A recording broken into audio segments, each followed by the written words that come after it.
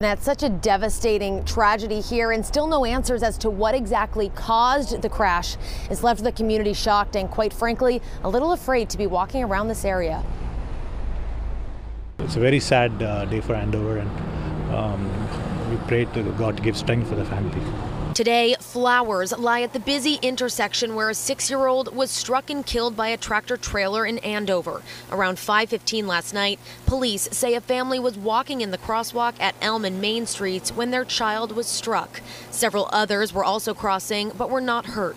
Residents telling us how dangerous this intersection can be. There was one time where I was walking in the middle of the street and some guy nearly hit me. I have a light to walk across the street, and a car just is turning at the same time, so they definitely have to make some changes here. The victim's name has not been released. In an email to parents, the Andover school superintendent said the child was not a student in the district. It's unclear what school the child attended. State police launching a drone above the scene as the investigation continues and as pedestrians take a little extra time to cross the street. I always wait until all the cars stop, and then I cross with the baby. Also, it's good to have eye contact with the driver because you never trust they're going to stop till you see them.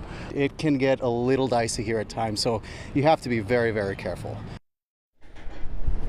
The driver did stay on scene and is cooperating with police. The driver's company, Cisco, says it also plans to do its own investigation into how this crash happened. Meanwhile, the district attorney's office has not released any additional information at this time.